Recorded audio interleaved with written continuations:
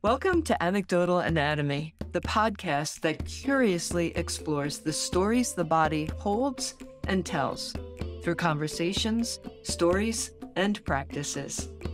Our mission is to connect the individual to the collective through our stories, so we may better understand our interdependence and ultimately live a more peaceful coexistence. Is that too much to ask for? Each episode builds from the last and contains kernels of every conversation we've had to date.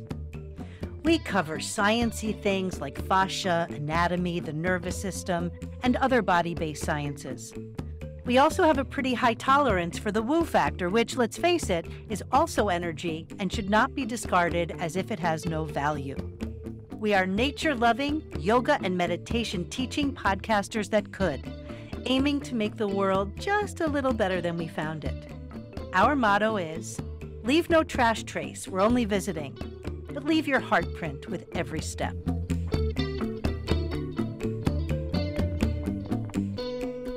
Welcome, listeners. We are so happy that you are here, honestly Yes. and truly, to continue this journey of Yoga 8 with us as we dive into personal observances, the Niyamas, to complement our last episode, which was the Yamas.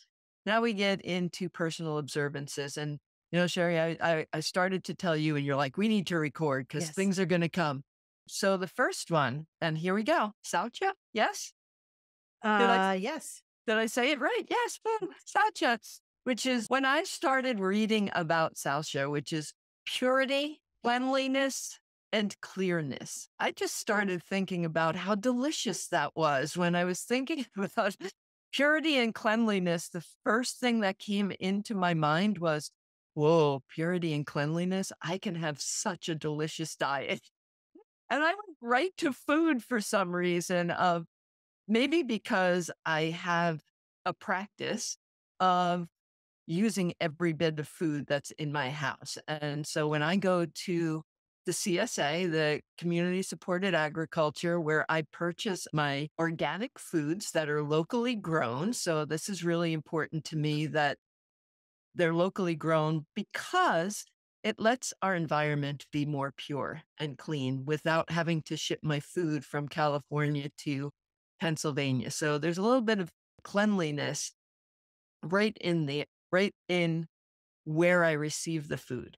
But it has, over the years of buying my food locally, has turned into a practice of purity and cleanliness, because the very first thing I do when I bring it in is wash it all before it Wow. goes into my refrigerator. It's not pre-washed because much of it is, but still, it's from a farm. So, there could be dirt and I want to keep my refrigerator clean. So I wash it all up. I also have an aversion to throwing any of it away. And so I clear all the vegetables of the green parts that maybe I'm not going to eat. So I do saute the tops of the greens of many of the vegetables that are still on when you get them from a farm, which I absolutely love.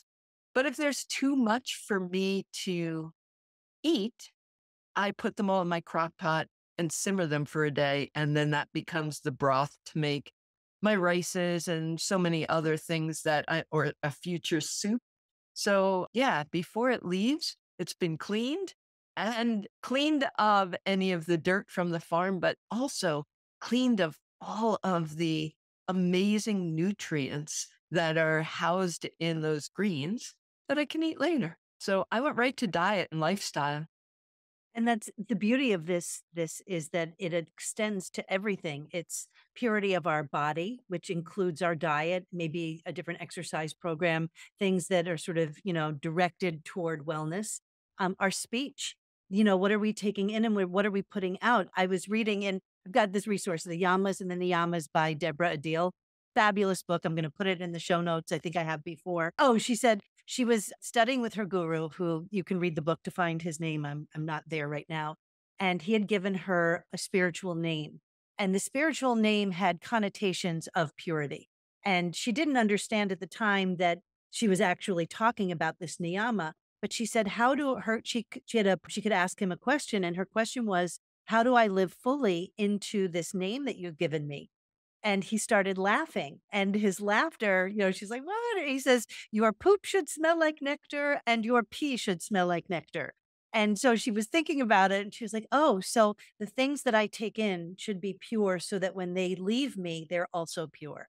And I thought that was really interesting. It also made me think of, and sometimes we take in things that are impure and we purify it in our digestion, whether it's the actual act of digestion, creating the new substance that is waste that leaves, or the emotional digestion that takes a discursive thought and turns it around. It comes into your mind or it comes into your ears. And all of a sudden, there's a practice there, there's a meditation, or there's an affirmation, or there's an experience that purifies that discursive thought. And you go, whoa, wait a minute.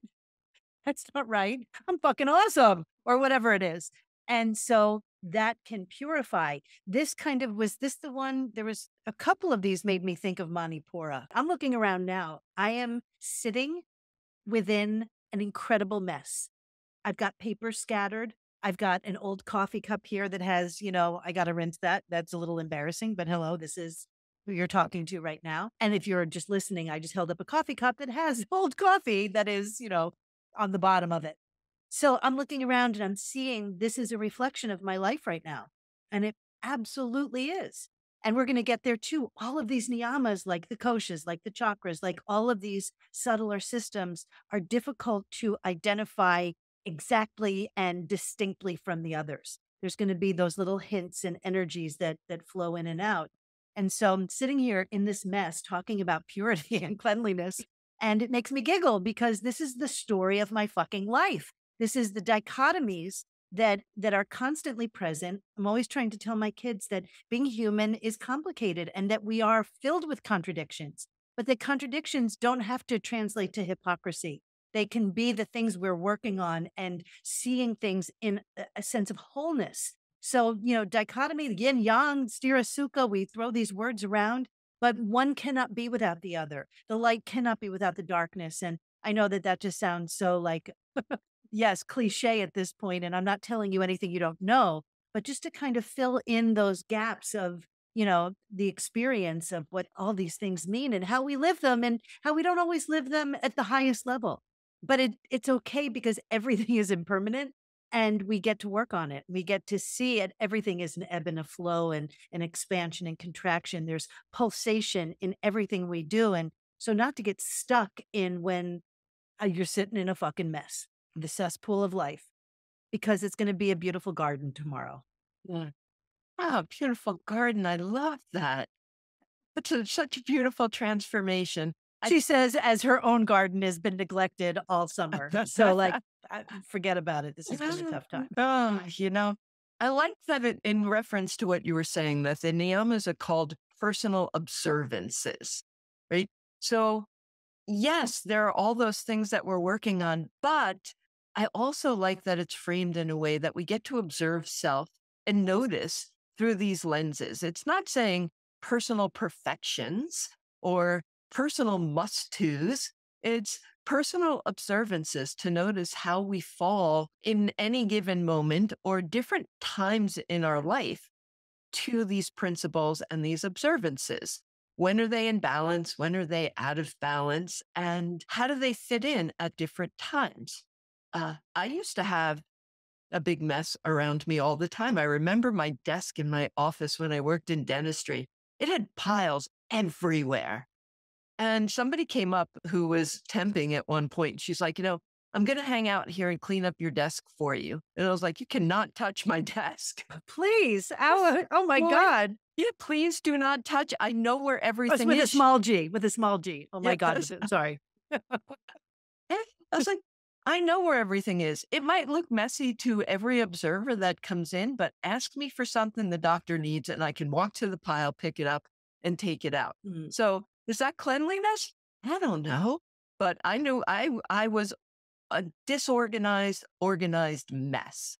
So maybe that comes into svadhyaya, that self-study as we get, but is it cleanliness? Probably. I mean, if you're organized, I see that kind of thing very differently because I was always a slob. I'm still a slob, and it takes a lot of effort for me to to be able, and once I get organized, I'm disorganized and I don't, it's hard for me. And my sister, who I shared a room with, she was neat as a pin and always had to walk through my chaotic mess to get to her beautiful space. And I think I may have told this story in season one, but my mother used to tell a story that when I was a teenager, she came to my room and she opened the door and she saw me there with piles of clothes and crap on the floor. The music was blaring and I was dancing my heart out.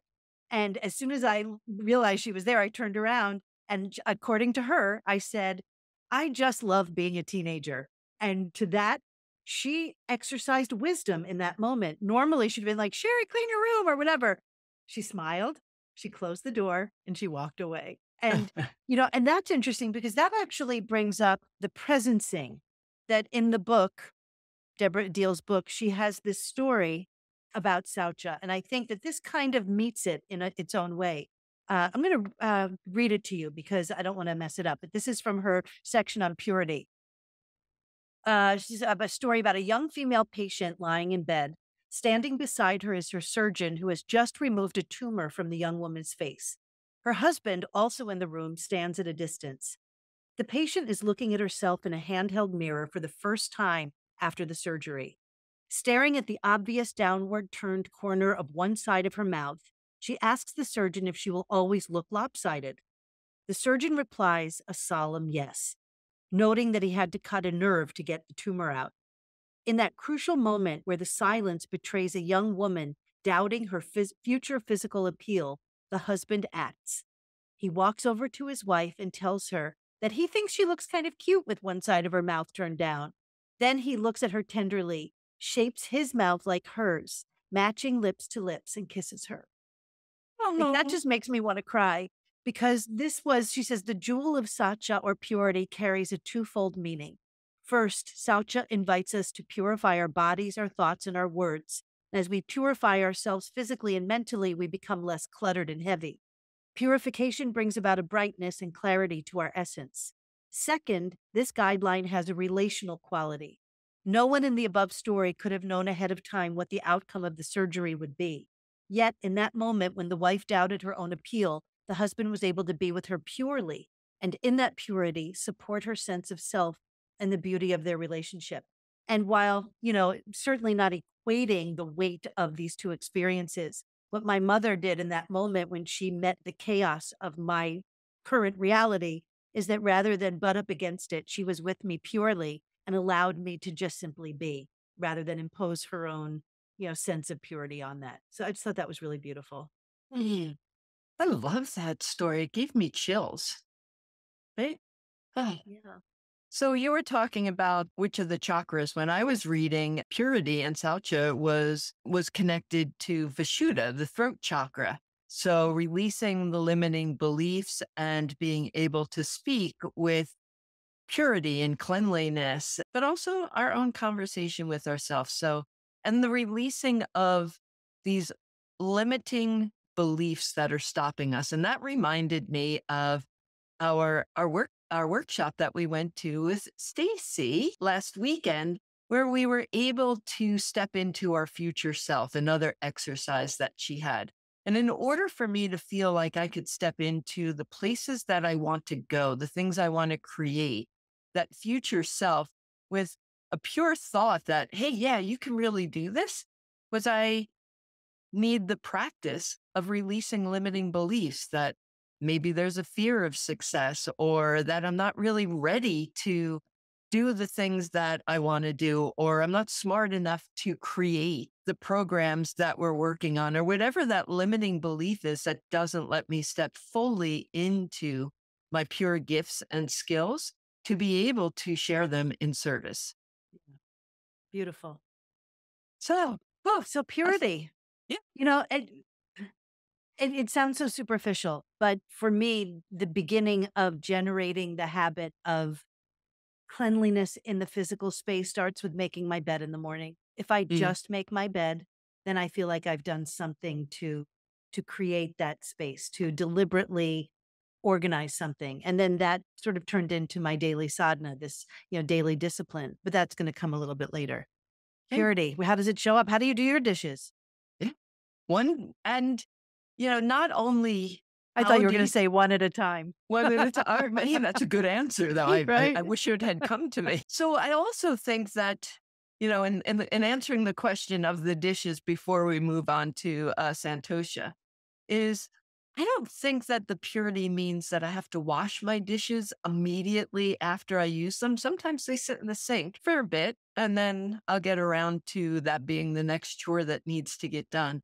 But also purity of attitude. I can remember being younger, like, oh, why is it my job to empty the dishwasher or Right. whatever it was? There was always the attitude about it. So maybe the Well purity isn't said. necessarily in the timing that we get things Yeah. done, but how do we approach them? Can we put on some music and dance while we're doing those chores that, you know, maybe aren't the most fun thing that we want to do that day? And maybe we really have to, sometimes I really have to carve out the time because So there's then a there's lot out there. also the joyful effort, which is not part of this system, Yeah. but it is part of the larger system, yoga system. But that joyful effort piece, Right. to be able to enjoy that. But also it's different at different times in your life. I have 3 kids, and when they don't do the dishes in a timely way, to me, that's kind of a little bit of a fuck you. There's very few things that we ask. This is one of those things. So there's that discipline piece. Again, not being able to extricate this purity thing purely and as its own pure entity, but as it sort of is melded with all of these other energetic parts of the system, that yes, for us, the time is not as important because we're approaching it, we're adults, we're kind of, we know what needs to be done and we'll do it as we need to do it. And it's our choice.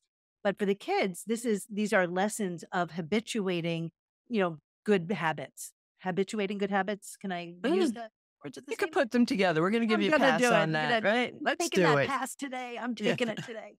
This, So I find myself reacting differently when it's around my kids than say even my husband or myself. And I definitely give myself a pass a lot. But I also know where I bumped up against that in my life a lot and not always the most positive ways.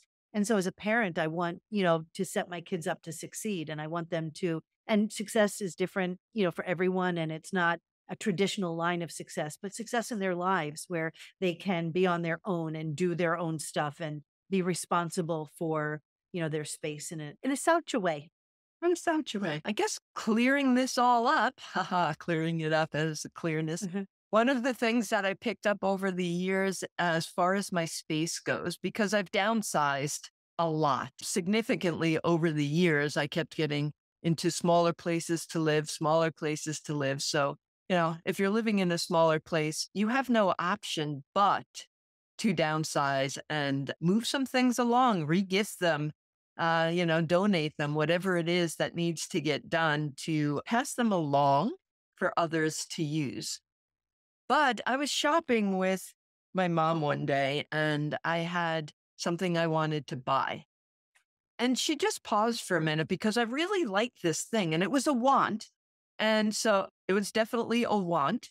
And she stopped and she was like, so, when you're deciding if you should invest in the thing, is it a want or is it a need? And it wasn't that it had to be a need to purchase it. It was more just the awareness. Like, how does this fit in? Is it something that you absolutely need to have to do whatever you do with your life? Or is this a want? I just really like it and I want to have it. So asking that question became an important part of my purchases. And the other thing was, if you're buying something for your house, where are you going to put it? And that was so much harder because sometimes I see a piece of art or just something that really I loved. And she'd say, so where are you going to put it? And I would stop and I was like, I don't have a blank wall. I don't have, like, I had no place to put it. Right. So So that helped. question Yeah. was for the want and for the need and the desire, was one preferential over the Nope. other? Nope. It was just so that there was a pause to have an awareness because sometimes everything that I ever wanted fit in with a need. Oh, I need to get this. I Mhm. need to buy this. I need this thing. Right. But it wasn't really a need, it was a want. So it wasn't that there was a preferential, it wasn't even that one was better than the other. It was just a pause for awareness so that the decision Mhm. had some layers to it to Yeah. be able to decide, should I or should I not invest in this object? My mom had a whole different system, but had nothing to do with need or desire, had everything to do with ones, twos, and threes. She would say, if you see something and it's a 3, you know you don't like it. It's a clear choice.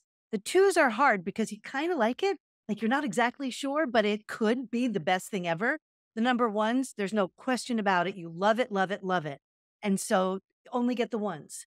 She said, Mm. because the 2s you'll never wear or look at again. You're trying to rationalize that in. The number 1s are clear. Only get the 1s. Yeah. But whether you See, needed it or wanted it, it didn't matter. It had to be a number 1, our wise crones passed all kinds of great things right? down to us. Yes. And that fits Huh. into so many other things too. You were talking about getting rid of things as living as you downsized. And it made me think of a parigraha, the last one of the yamas, which is the non-hoarding, the, non-essentials and put things where they're needed. And so it made sense to me as things are in logical progression that we move from non-hoarding into cleanliness and purity. That's the first one of the niyamas. So if you look at the flow of these yamas and niyamas, there is a logic to them. There is a progression to the practices. And so while we do add in all different limbs and we can create our own menu of options, that there is wisdom to the way that this was created.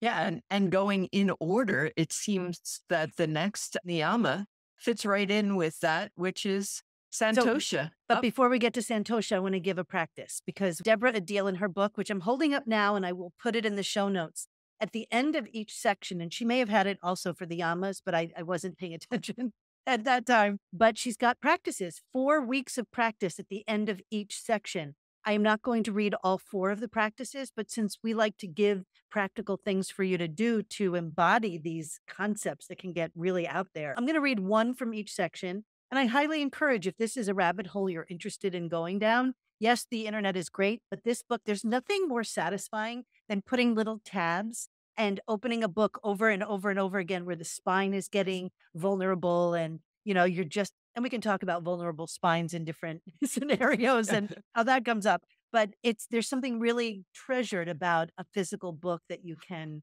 over and over again mark up and look in. I don't have to tell you that. So I'll read one of the exercises for Saucha. So for just week 1, I'll do all the week ones. This week, notice where your body is sluggish. Begin to purify yourself through diet and exercise and the space around you if that is making you sluggish. Notice how the sluggishness becomes lighter as you purify. Notice the difference between external process of cleansing and the internal process of purifying. Interesting distinction, and I love it. Hadn't gotten there yet. So there are 3 other exercises. She says, for this month, ponder the words of Krishnamurti and live purely with each moment as it is. With each moment as it is. Santosha, contentment. In the flow. Yeah, we just get to keep moving from one concept, one practice uh, to the next. And this contentment and feeling centered and at peace. Sometimes for me, I have to say it's a little fleeting. I like to work toward being content, but sometimes maybe it's that I get bored easy. And instead of sitting with boredom, I sit and I was like, oh, I'm just not content. And I mix my emotions from one to another. But to be content, to be happy with what I have, to feel that I have enough and live from a place of abundance rather than that place of lack. There is that old cliche, the grass is always greener on the other side, but it's really not. It's just as green on my side as it is any other place. So contentment is a practice that captures my attention to notice and become aware of those times that I just feel like, I don't know, I have to do something more, fix something more. I'm always behind. I'm not getting things done. Ugh, all of those brain, I'll call them brain farts. So, or the drunk monkeys jumping around in there saying, Yeah. get out, do something. The, this, the great the Grateful Dead has a great lyric, and I may even have sung it on this show before. oh, The sing, grass, please sing. the grass ain't greener, the wine ain't sweeter, either side of the hill. And this is why I don't sing all the time. Don't have the gift. But this is one of the things of all of these yamas and niyamas that I feel really well connected to. I have sense of contentment is, I think, one of my superpowers. Because I see a lot of, I have heard people talk a lot of discontentment, and I see it out there, and I know you can't see it unless you have it in you. So there's a little bit of a contradiction. So I'm sure there's some discontent in there. I'm sure but I don't resonate high with the opposite of contentment. In fact, my mother used to say, again, Mom, hi, Mom, you must be coming in a lot. I remember her coming in to visit me at NYU, and I had a paper due the next day. And I said, I'm not going to stress out about it. And she said, Sherry, stress out a little bit. Most people suffer from too much stress. You suffer from not enough. And we've talked about stress not always being bad, and how, I always kind of very sukha heavy, very kind of, easy with the boundaries, and I give myself a pass a lot. I don't, I have a certain urgency of this life, but I've always come from a place of abundance. And so I love this. I will recognize when I fall out of that. And certainly it's not 100% across the board. Like you said, it's not a perfection thing, but I think my dominant inclination is contentment. And I'm good with boredom. Good. I like to find a balance in the midst of challenges. I think that's what contentment is. And in challenging times, I'm working on it. I'm really working on being able to look at challenges that are put in front of me and say, you know, the universe, going back to that higher power, whatever we're going to label it as, God, Mother Gaia, the earth, nature, but to know that some of these challenges are just opportunities and learning and things that are taking me from place to place. And the funny thing about this, when I have to chuckle at myself, is that if I look back over my life and I'm in reflection of the past, I can clearly see times that were extremely challenging that led to really great opportunities and blessings. But when I'm in the midst of those challenges, I cannot always adopt that same thought that, hey, guess what? This challenge, when you look back on it in 5 or 10 years, you might see it the same way. It's a lot more difficult to stay rooted in the place of contentment. I totally agree. I mean, I think there's no question about that. I think also, as far as seeing things as they are, you can be sad and you can feel the emotional, or I'll speak for me. Even if I'm feeling an emotion that I wouldn't necessarily put into a category of, joy or wonderful or positive or any of that. If I'm feeling frustrated or I'm feeling challenged by something, I can still meet it as it is and not need to be anywhere other than where I am. And I think that is contentment. So I can still feel it, but I'm willing to be there with it. And so there's something here. Santosha invites us into contentment by taking refuge in a calm center, opening our hearts in gratitude for what we do have, and practicing the paradox of not seeking. So while in that situation, not seeking another experience, I think this niyama speaks directly to non-attachment, and in a way that, it could be, it goes back to that old thing is, everything happens for a reason. Well, would you tell someone that when they first get a cancer diagnosis? Probably not.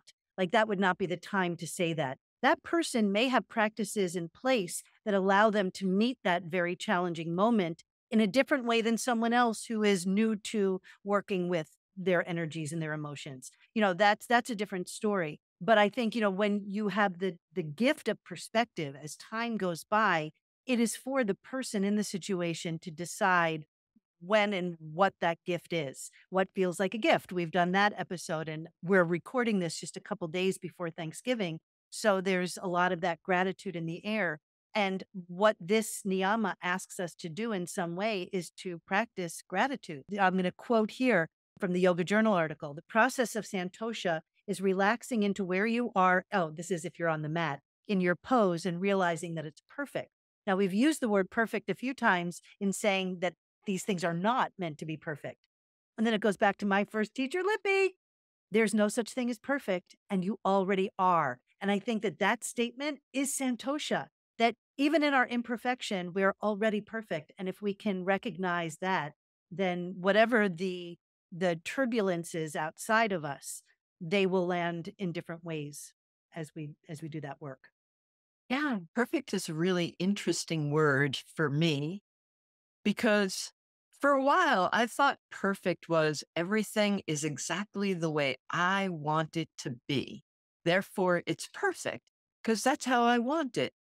And I think that perfect, I don't know what's perfect until I get to look at it in the rearview mirror because sometimes perfect is uncomfortable because in the end, it's going to turn into exactly what has to happen. I think it was Thich Nhat Hanh that said sometimes not getting what you want is a beautiful stroke of luck. That, oh, if I got that thing I wanted, everything would be perfect. But finding out that not getting it and what ensued next was actually the perfect way to go. So, yeah, that's a word that has so many different ways to think about it. Back to words. What if we decided that everything was already perfect? Yeah. What if that was just the natural state of being? Was because it can't be anything other than it is. And so if we're not attached to it, then, that is, perfection. I'm not a perfectionist. Like I don't, except for sometimes when I'm writing something, if I have the period outside the quote by accident, oh shit, I got to go back there and fix that.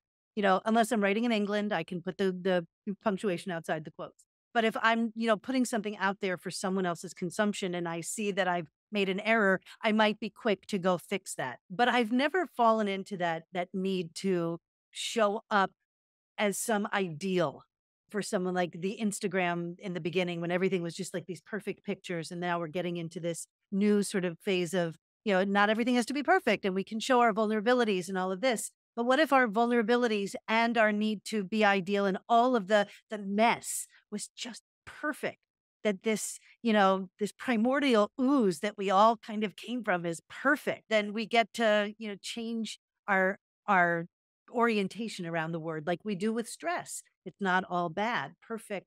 If you were raised to have to look a certain way or behave a certain way or be a certain, stick you in a box of some sort, then I can understand that maybe those boundaries are things that need to be worked with, Yeah. Can we says the really armchair psychiatrist.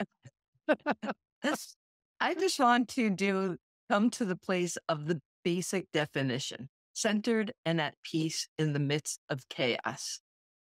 Is it possible to have chaos going on around you and have a practice that's strong enough that even in this chaotic existence that we can touch those places of centered and at peace? Well, my And oldest daughter, I'm not going to go into the details, but she was just through a traumatic event and was in the midst of chaos. I won't say she has these practices. She's young and has not been doing the actual practices, but her ability to maintain composure and to be a voice of reason and touchstone in the midst of a very chaotic experience. She's been my teacher for years. And I looked at that and I was like, oh my God, oh my little G God. That is the aspiration for me to be able to be that centered in the middle of something like that. And I think I am in many ways, but her example was profound. Mm, yes. And sometimes somewhere maybe that story will come out. But right now, No, just it's the not mine to ability, tell. right? Yeah. That's yes. Just even the ability for someone to innately, for whatever she has done in her life, to be able to develop that skill separate of the practices. And I think that's a really important part because we talk a lot about the practices that help us to get here. And we offer a practice, we offer our insights, but at the same time, you're saying she's young and she's not in the practice, but yet this is one of, I don't know, a core skill that she had in this circumstance. Mhm. Yeah. So, yeah. And we're all born at different, parts of our karmic experiences. If that's part of your belief system, I think she came into this world, with a certain amount of wisdom that she gets to cultivate and remember and, and be shaken up too. Yeah. That's a thing. Ay, ay, ay, ay, Yeah. ay. So we Ay, get to ay. move on to, wait, do you have a practice for this one from, I do indeed. It's not mine. It's Deborah. She's yes. looking, just a few little quips she has. Looking outward for fulfillment will always disappoint us and keep contentment one step out of reach. She says seeking and avoiding are expensive uses of energy. When we give the power of our emotional state to someone or something outside of ourselves, we have made ourselves helpless. Like these are just little things that this book is so good. But, and then she gets into gratitude and that whole thing. All right, let's get to the practice. The practice is week 1.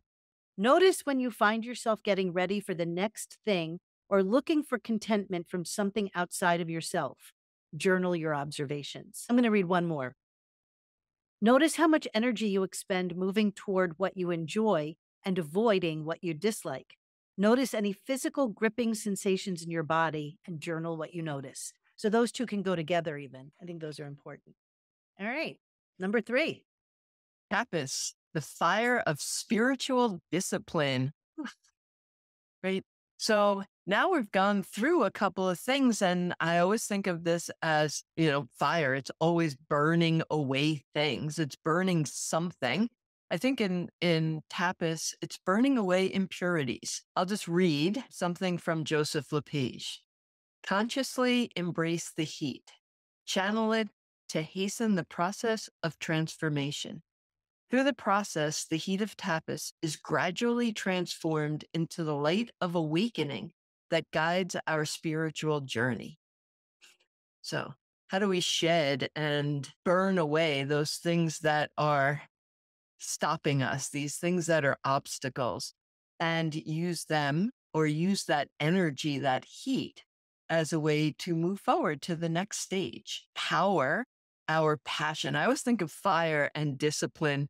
And when I see those words together, I always think that they feel to me like having passion for something.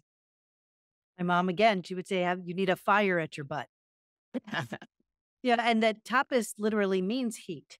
And this is the one that brought up Manipura for me, the Manipura chakra, because that is the element of fire.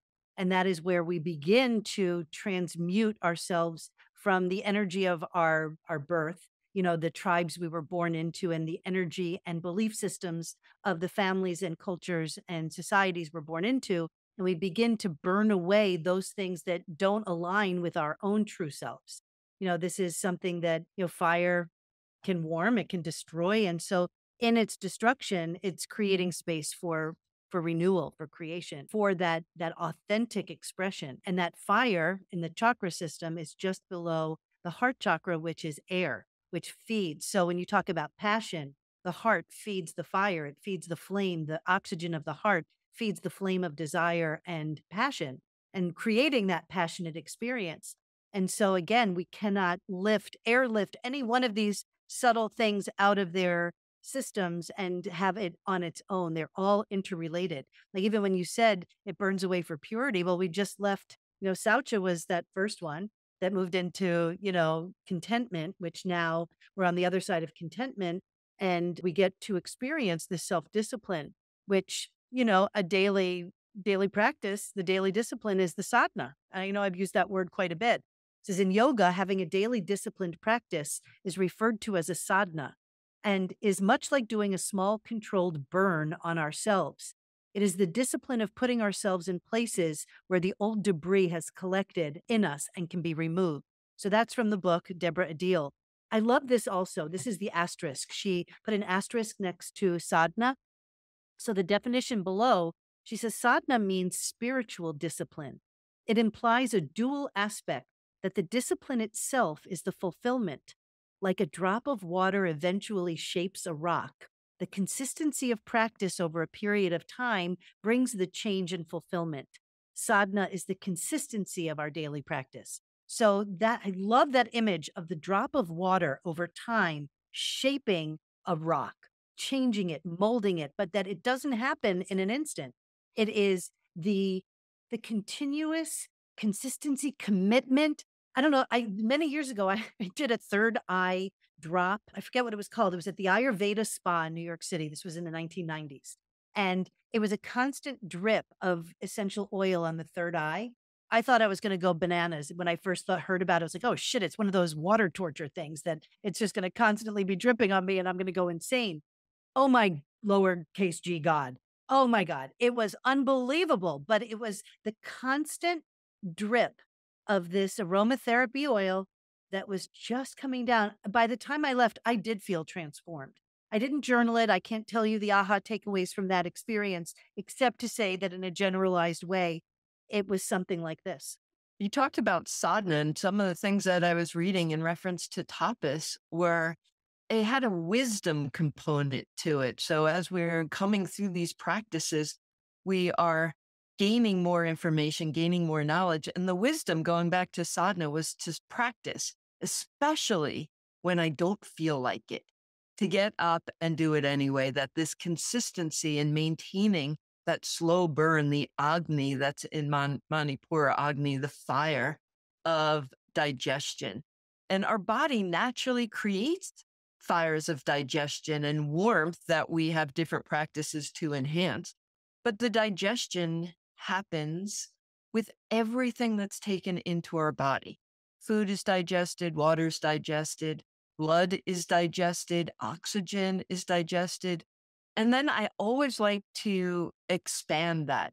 I was always curious when I learned yin yoga why the heart and lungs were paired with the large and small intestines. I found it really interesting that we had organs of digestion of heat and fire with the heart and the lungs until I realized that they are also organs of digestion, not food, but the other things that we are taking in and distributing through our body that we need to have pure, burn away the impurities in what we take in so that the body can use it the most efficiently.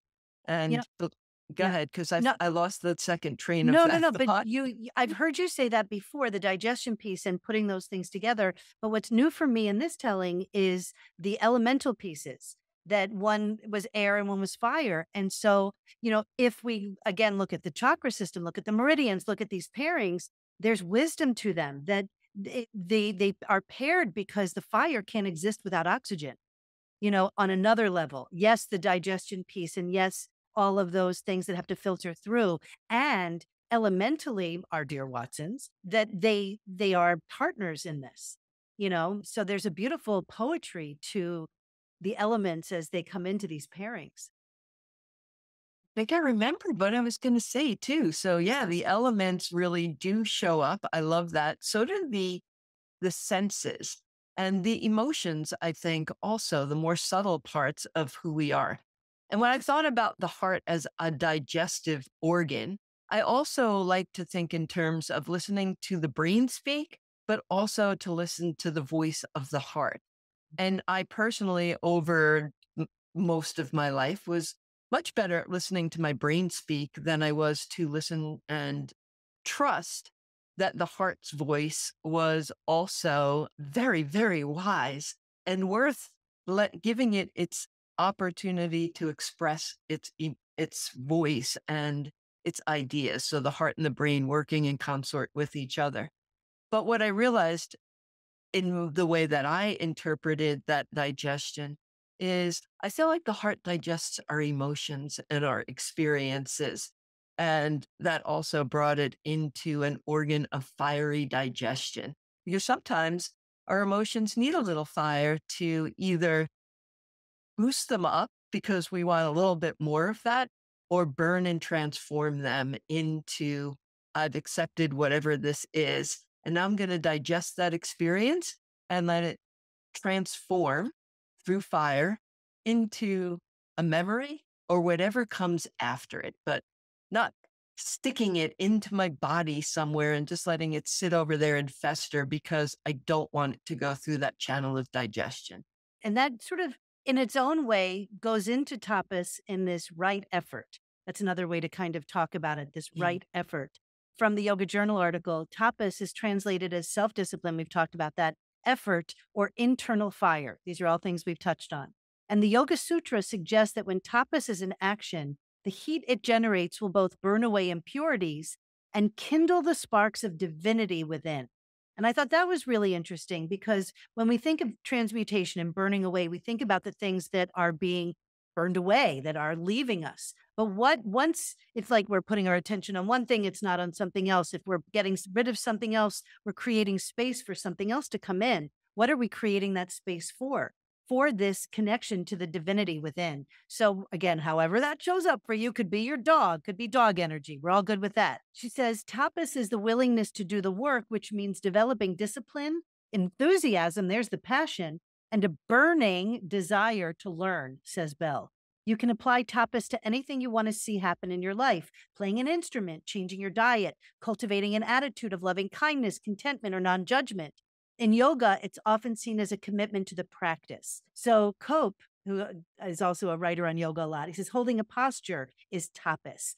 He says, you are restraining yourself from moving and you're watching what happens. In this way, you build the capacity to tolerate being with strong sensation. We talked about big feelings, strong sensation, and you get to answer the question, what is my real limit? And you get to develop the skill of witnessing, which is one of the most important skills of classical yoga. And this, when I read this, I laughed so hard because I thought about my meditation practice, not my yoga practice. I thought about every time I have an itch and I'm sitting still. And my teacher, Amy, who said that one of the questions was, can I scratch the itch? And please, it's the itch is the sensation. The action is the scratching. So you're not itching an itch, you're scratching an itch. That's my little PSA grammar wise. So this idea that the itch comes up, should I scratch it? And she says, no, watch it, because then that's one of the greatest, at least for me, has been a really profound teacher of impermanence and what I'm able to sit with, knowing that at some point it will leave. And sometimes it's longer than others. And sometimes I succumb and I'm like, fuck this. And I'll scratch. But that's where my limit was on that day. On another day, I can sit there. If it feels like I have something crawling on me, I'm more likely to succumb to scratching. If it just feels like an itch that has arisen out of a space, I can sit there and watch it as it passes. And when it does, I am freaking amazed every time it passes. So just something there, like watching an itch. And being in touch with your senses and what you feel. We did a little bit of this at the last day of the retreat, the watching of sensations and, being able to connect with them. It was really cold and windy, and I'm so proud of everybody for dressing in layers and, for spending the day outside when, we had the same thing happen in camp. We had a super hot day. Here at the retreat, we had a cold and windy day, and we did a really great job of finding ways to do our practices in the sun, to let that fire come in to the practice and kind of balance out that cold wind that was blowing. But we also offered to not label the cold and the wind as good or bad, but to use it as a practice to just notice, what does it feel like to be cold? What does that sensation feel like? And can you notice it without, like me, cold isn't my favorite temperature. I like being warm. So for me, that's a big practice to step back and look at it and go, oh, this is what cold feels like, rather than my mantra of, I hate the cold, which makes me get really tight and, closed off and tense, which just makes it a whole lot worse. So to be able to see it without labeling it, and then maybe turning your face up to the sun and notice the difference when the warmth Sounds like Santosha to me. sounds like it. Yes, contentment, Well, santosha. you met a challenging, chaotic moment, something in part of your experience you do not. How do we hold the space to not judge something as good or bad and still be true to how we feel in the moment? You're still allowed to not like the cold, but to be able to meet it as it is in that way is santosha. It is the contentment of the moment, even if there's other stuff going on. You're centered with your face to the sun, saying, "In right now, the cold is not bad. It is what it is. And I'm Mhm. cold." And cold. Yeah. So, yes, fire of discipline and santosha. So, yeah, like as you said earlier, none of them are separate. They all intertwine and are interweaved. So, yeah. Do Yeah. you want to move on to a practice? Yes. Feels yes. Yes, absolutely. I got it right here. Good All timing. right. So Yeah. here's a practice. Remember the cathartic times in your life and how you were shaped by them. Notice the times you may have checked out from the pain and others where you were fearless in the fire and held on for the blessing. So that's where, if we're lucky and time does, not lucky, but if we allow time to do its magic, the alchemy happens and the hard thing becomes a gem in our story. It becomes, a landmark of goodness. Anyway, there's one more. Okay. So choose a practice of nourishing eating, meditating, contemplating, or something else that impacts the quality of your essence. Can you put yourself in the heat with enthusiasm, with that passion? Whoa. All right. We've got two more to go, people. Stick with us. This one is hard to say. Is it Svadhyaya. Svadhyaya? I got it. Svadhyaya. Yes. Svadhyaya. Svadhyaya. You can say it with the Yiddish too. It's a little Svadhyaya. Oh, why not? Yeah. The practice of self-study. Okay. So it's been pointed out to me that I go "Whew," a lot when I, and that's what the practice of self-study makes me want to do. Like, "Phew." That is a big one. Turning my attention inward to reflect on my own thoughts, emotions, reactions, beliefs, habits. Uh, until I really believe that until I understand how I am showing up in different situations, that I can really reflect on myself. And it is a constant practice of big wins and big losses where I completely miss how I showed up. And sometimes I'm like, oh, I see that. Sometimes it's amazing. I show up as a really great version of Teresa. Sometimes I show up and I don't recognize that I did not really show up with compassion and love into certain situations. But through having moments of contemplation, if I can find a way to notice when I'm not showing up, that my self-study practice catches me in it, then how does just showing up as your best self change all the interactions? And does that practice kind of move on to whoever you're in community with? So I'm the product of a forensic psychiatrist and a psychiatric social worker. So we did a lot of self-study growing up. There was a lot of asking questions about how we're feeling, what's going on, how are you processing? We did a lot of the talking. So this one for me became really about shadow work. I recognized that so much of my own idea of who I thought I was or who I think I am came from external sources. It came from people validating me in ways that didn't always feel in alignment with how I felt about myself.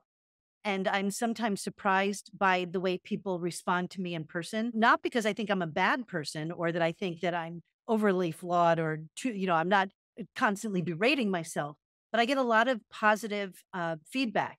And I appreciate it and I love it. And I love the communities I'm in. It also makes me wonder, like, why don't I always feel the way other people are kind of implying I make them feel?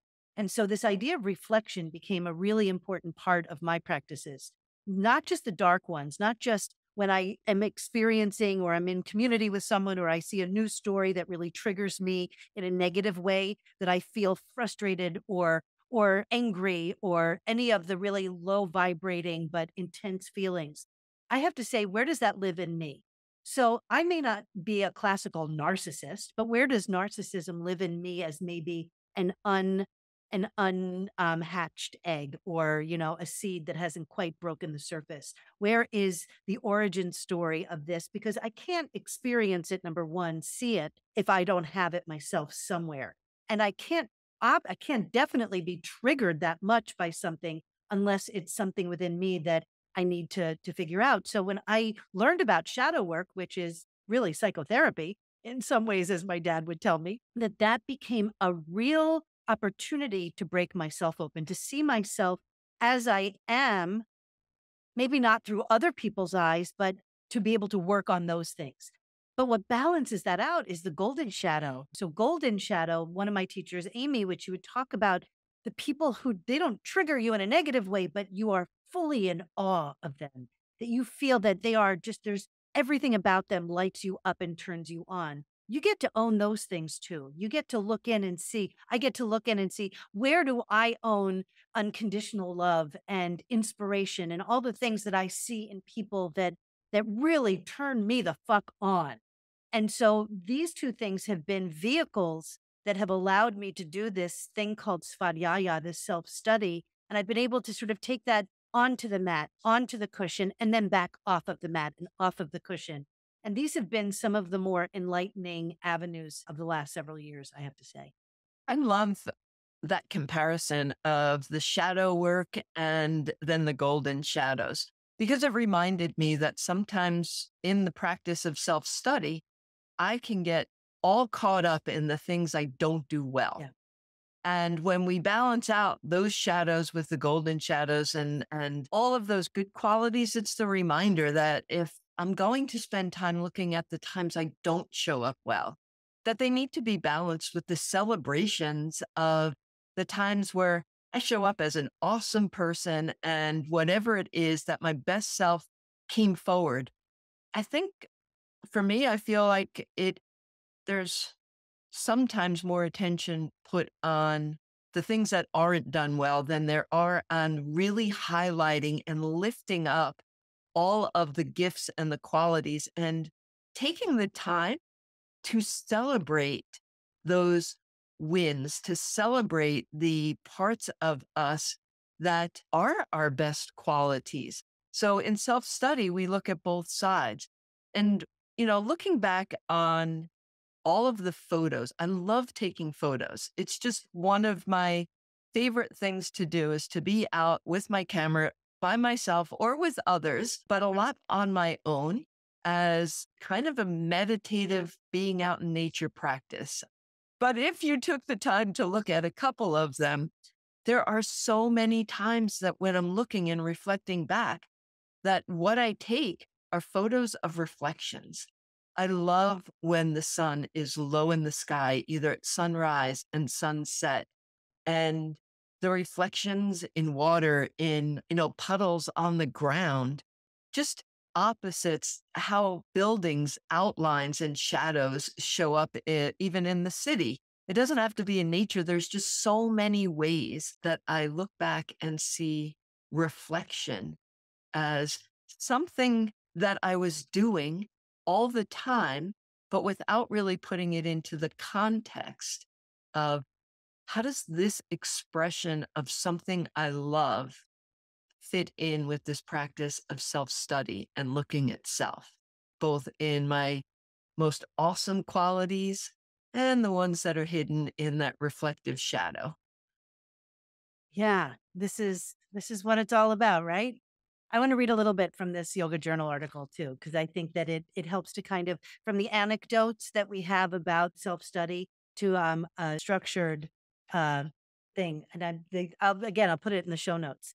Just happiness is our nature, and it's not wrong to desire it.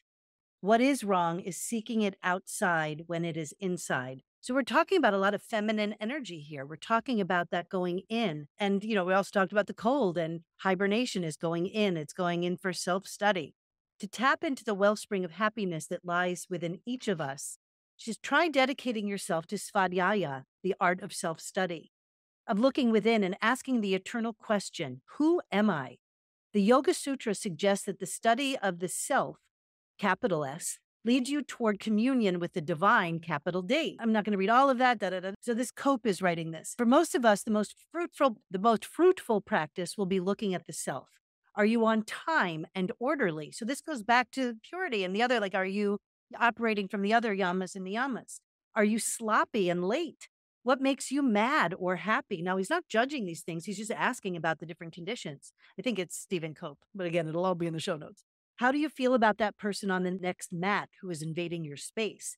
Develop the capacity to find the answers without chastising or lauding yourself in the process. So again, no judgment, just who are you? Meet yourself where you are. Swami Kripalu, the founder of Kripalu Yoga, said the highest spiritual practice is self-observation without judgment. Svadhyaya, we're quoting here, is a skillful and systematic investigation of how things are, says Cope.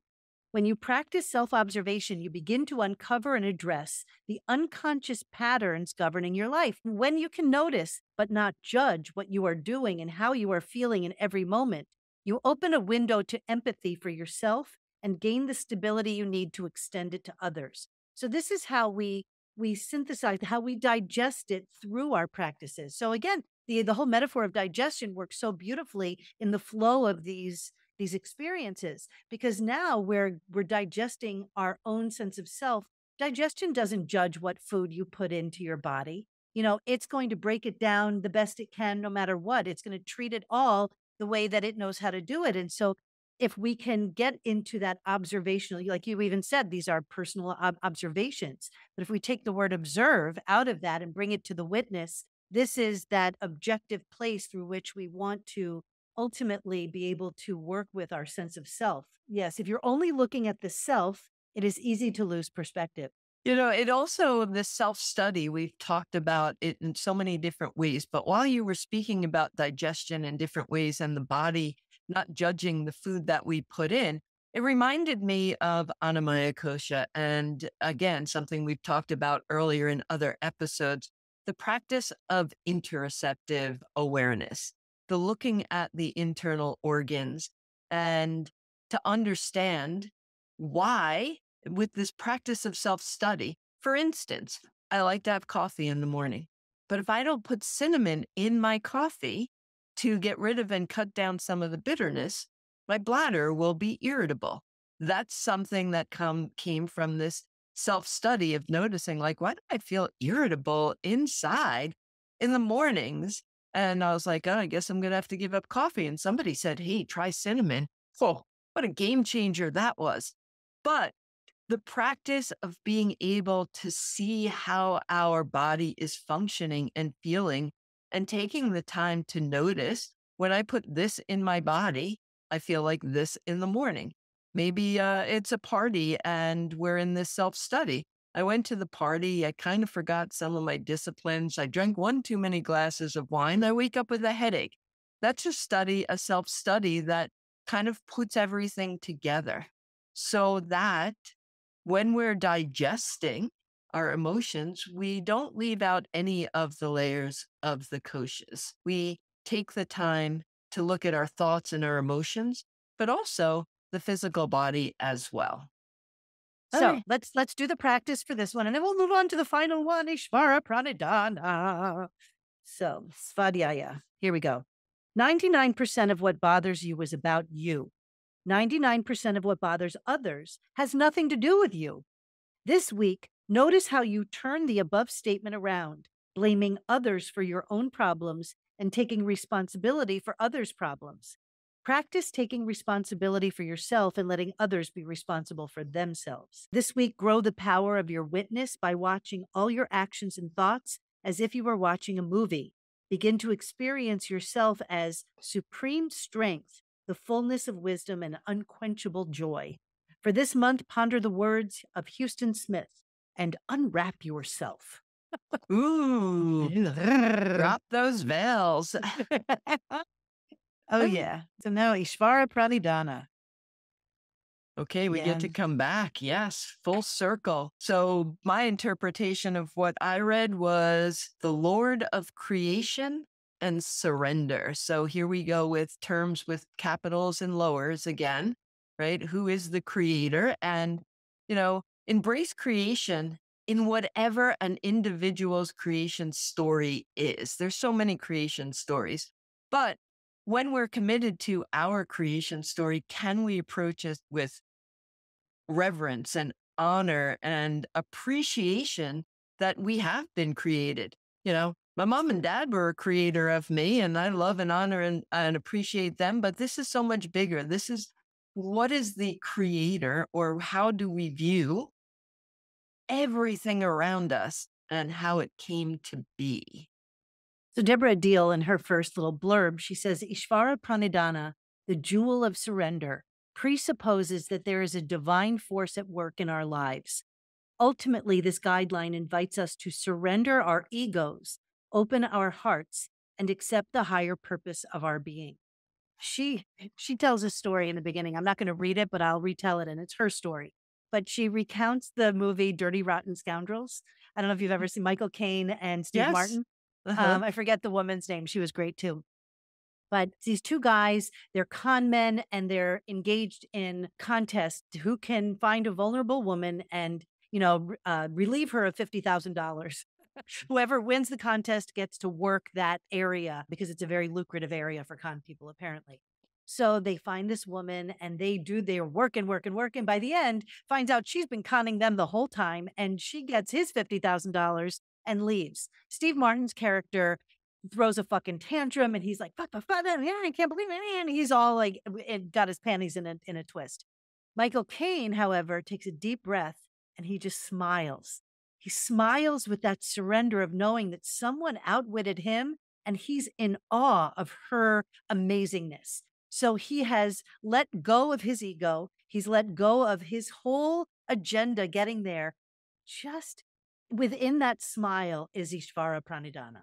Like it's right there. And I thought, because I'm someone, I love pop culture. I watch a lot of TV. I watch a lot of movies. I read a lot of books. I love that. So I'm always making those kind of references. And I've seen that movie a dozen times many years ago, but I would never have thought of that. That was a leap further than my mind could take me. But when I read it, it landed so centrally and I was like, yes. So I just love when people can sort of create a picture or tell a story and create that metaphor in a way that is so highly relatable, but would never have occurred to me to begin with. Yeah, that wouldn't have occurred to me, but I love the story. Just being able to sit back in pure appreciation for somebody's skill, even though they outwitted you. So, yeah, surrender means giving up control. And for me, that is really hard. I like being in control. And it is a practice to be able to really notice when I'm trying to control situations and to be able to surrender, to know that control is an illusion. I might think I've got everything all worked out and it's going to work out exactly this way because I figured out every single detail. But in the end, there's always that surprise, the thing I could never think of that can, and if it comes early enough in a situation, it throws the whole thing out of whack. And you have to really just be like, huh, isn't that interesting? Thank you for stopping by and letting me know, like, as soon as I arrived, I had no control over this situation. But I think I find it to be a really hard practice to surrender control. Well, notice how this is not the first one of the limbs. The Yeah. final, it's the, well, not limb, the final niyama.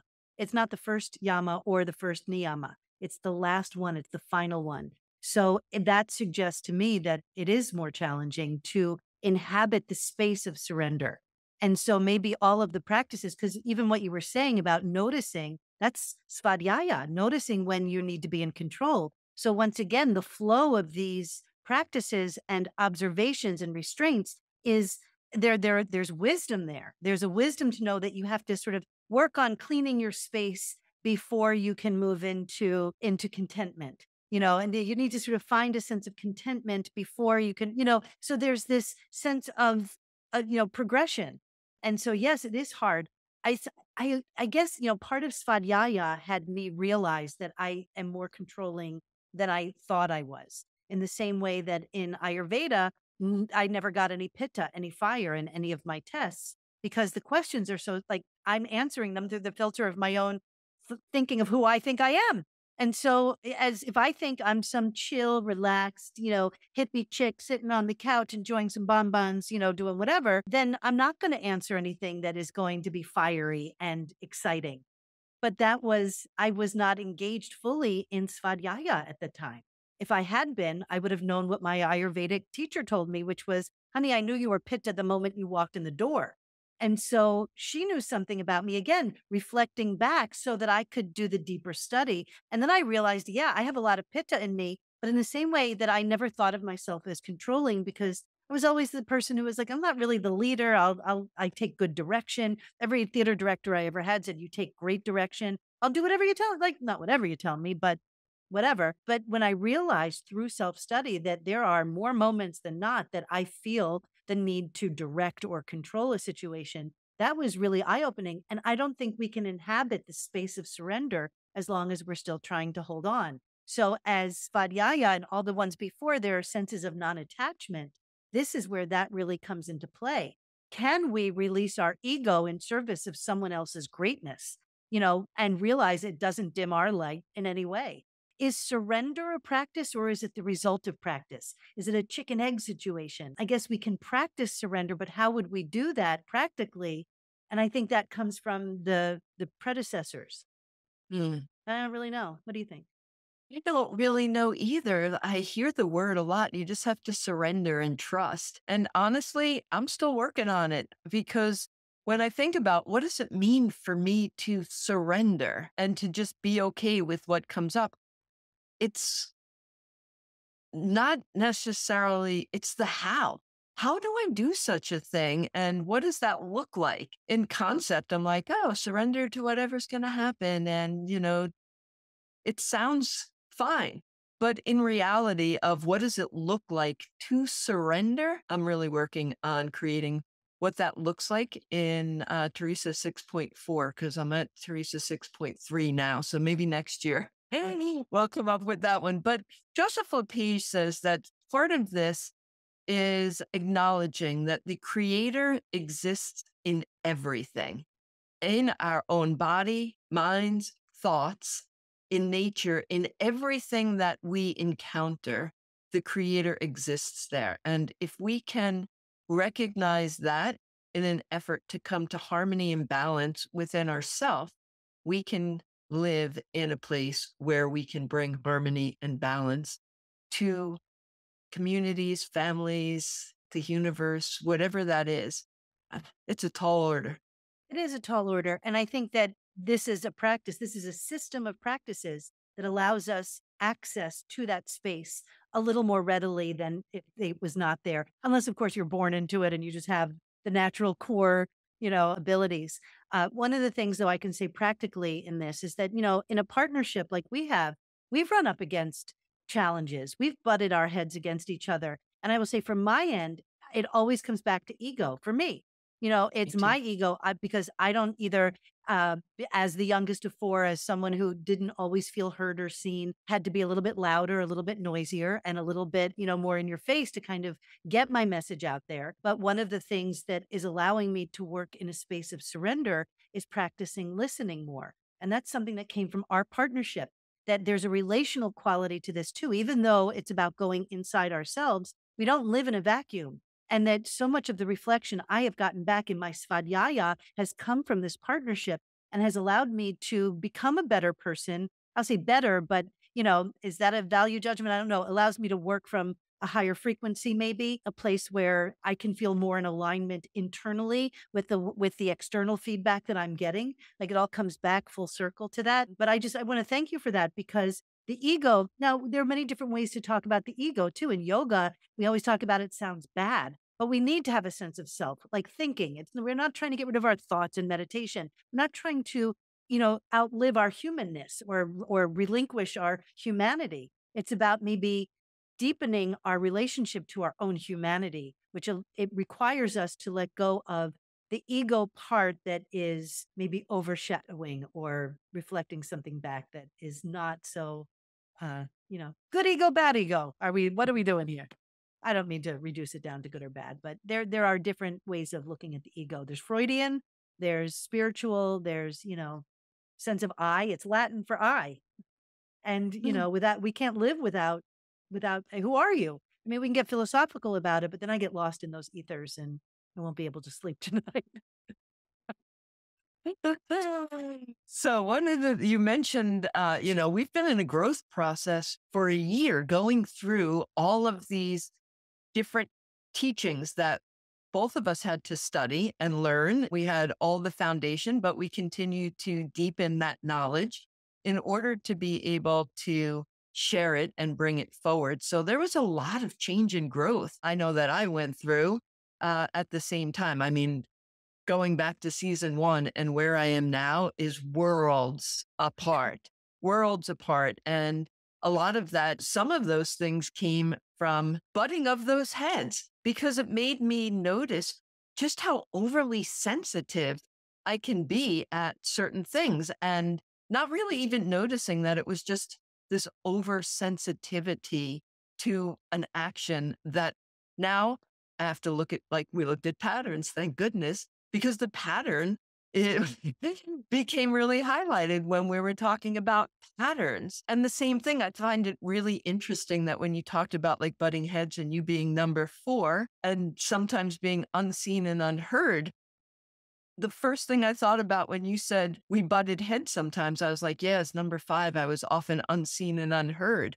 And I find it interesting that in those small instances, there haven't been a lot of them because most of the time we can sit back and go, okay, what are we talking about? And we brain dump in a lot of different directions. But I find it fascinating in the self study that the butting of the head has the same root value for both of us.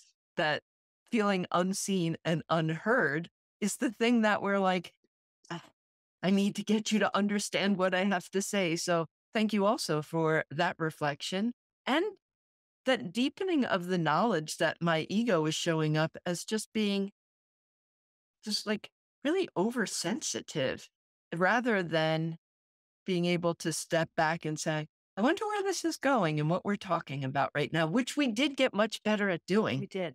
We did. We Totally. got so much better at just noticing when that is happening and then pausing and going, okay, let's just stop and listen to each other.